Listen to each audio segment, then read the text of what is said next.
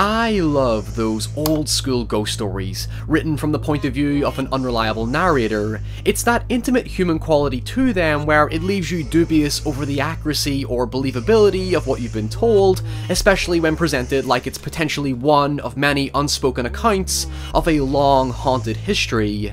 They're usually simple, subtle stories that allow your imagination to ponder over unexplained mysteries rather than dealing with complex or surreal premises that sometimes overshadow what makes them creepy to begin with.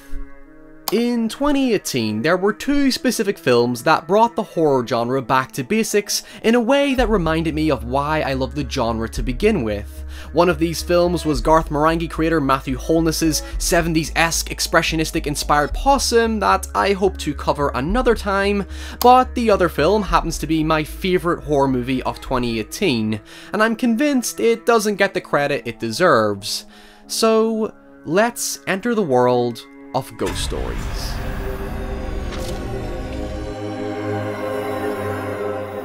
Ghost Stories was originally a stage production created by Jeremy Dyson and Andy Newman, Dyson being the behind-the-scenes quarter that made up the comedy troupe The League of Gentlemen, and Newman being an actor, writer and director who co-wrote and produced several televised and theatrical productions with illusionist and mentalist Darren Brown.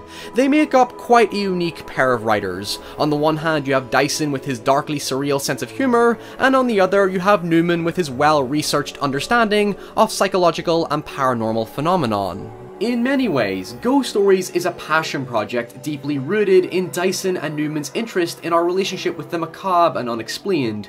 If there is something it does universally well, is condense actual psychology in what they describe as existential terror.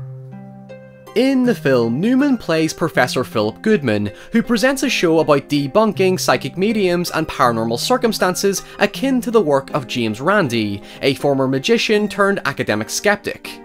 It establishes the harmful real-world nature of using the paranormal to exploit the human condition, that echoes the work Newman did with Darren Brown, such as Messiah, a TV documentary special that explores how people seek answers to tragic, troubling and bewildering events through unconventional means that have a profound effect on their lives.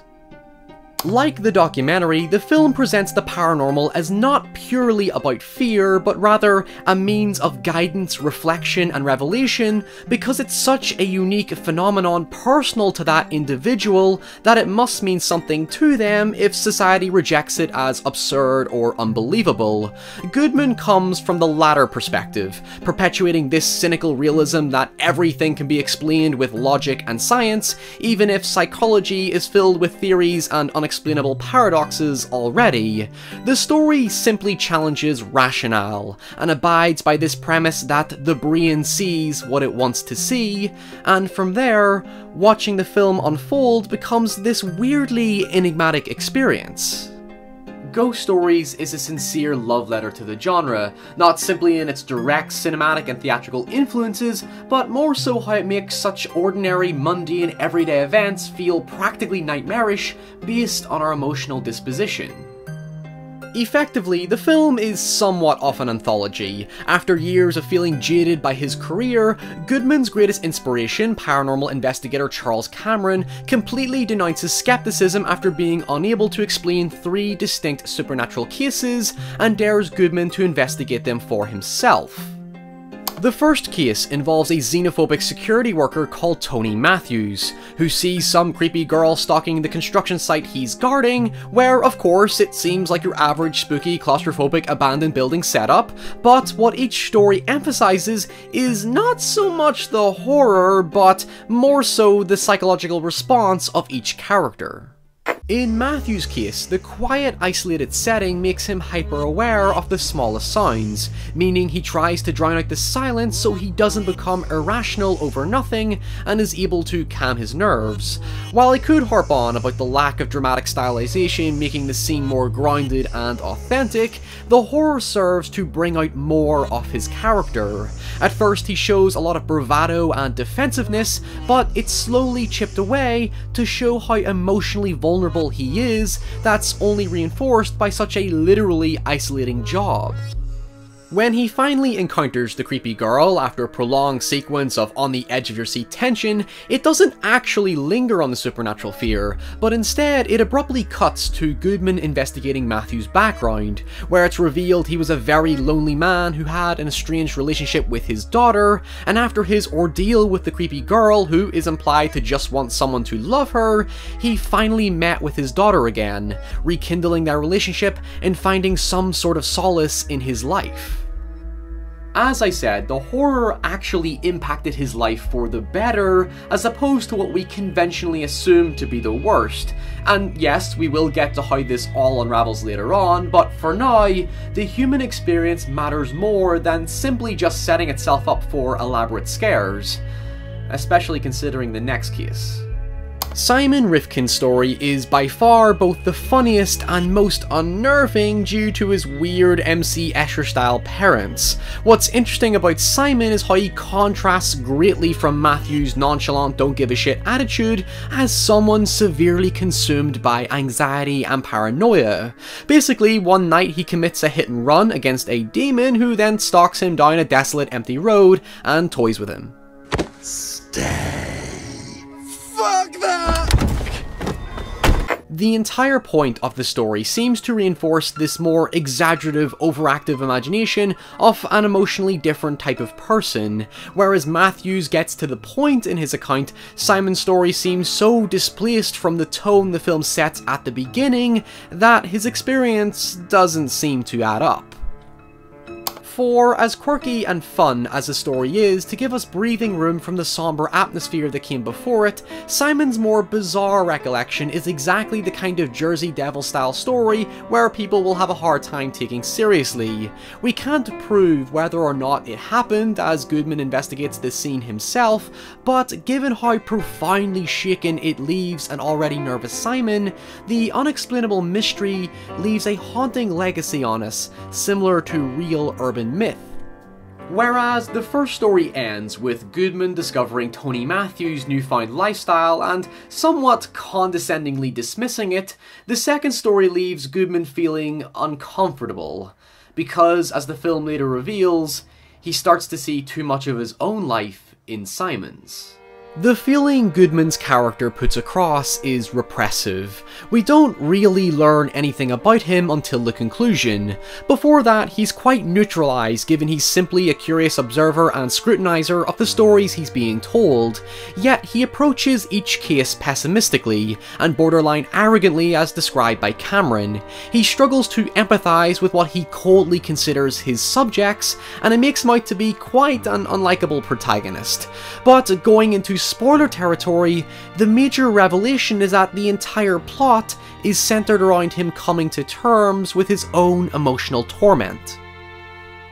There's a reason his character is so unlikable, and it's foreshadowed throughout the film that there's something not quite right about his world.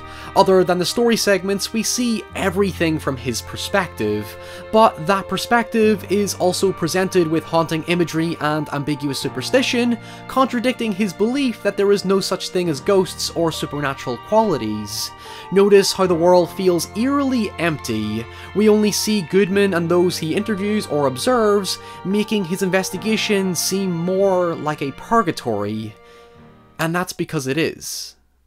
In the final story, wealthy financier Mike Priddle explains how he was once haunted by a poltergeist while waiting for his wife to give birth, who ultimately dies, leaving him alone with a newborn baby, and he ends the story by committing suicide.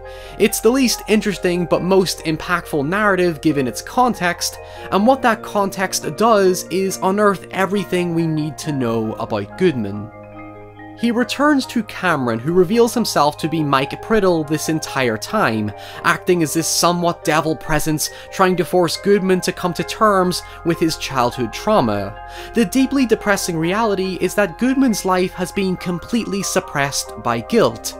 He spent his entire life trying to get back at the world by inadvertently destroying other people's hope because society sees it as irrational or implausible, and thus he's never been able to escape this perpetual feeling of loneliness.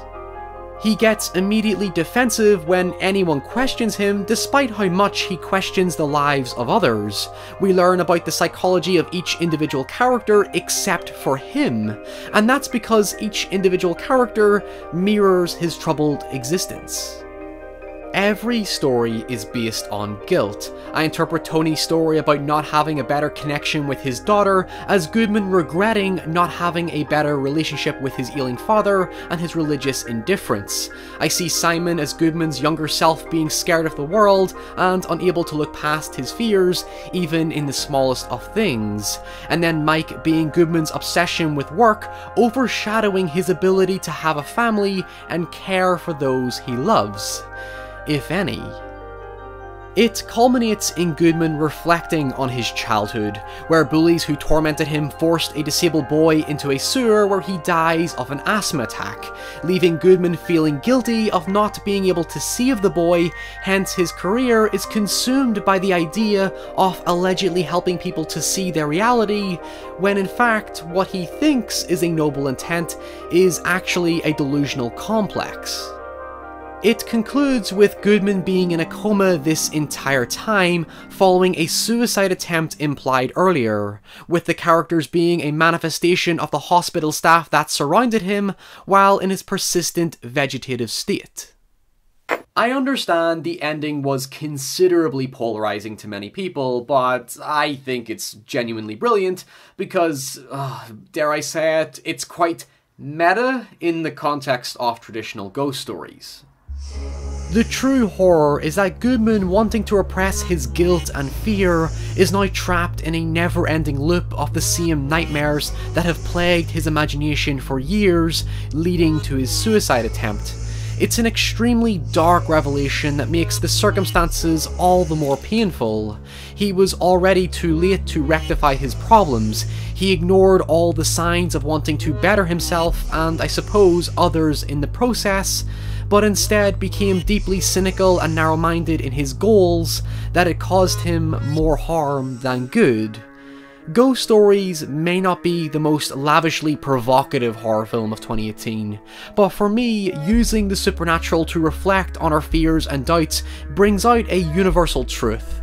For as much as we want to live our lives without worries, we should take it as a sign that we need to embrace problems when there's something off, lingering at the back of our minds. Hi everyone, thank you so much for watching, and thank you very much for the comments from last week's video. That was very kind and inspiring going into 2019. Let me know in the comments below what you thought of Ghost Stories, and even let me know what your favourite horror movie of 2018 was, or even just your favourite film in general was. If you enjoy what I do here and you want to support the channel, you want to help me to make more videos, get early access, even vote on the occasional future video, you can do so by heading over to Patreon, where you can support me there. I am extremely grateful for those that do. And yeah, until next time, head over to Instagram and Twitter. That's where I am if you want to talk all sorts of nonsense and other non-horror shenanigans. And until next time, once again, stay safe, and I'll see you all very soon. Bye.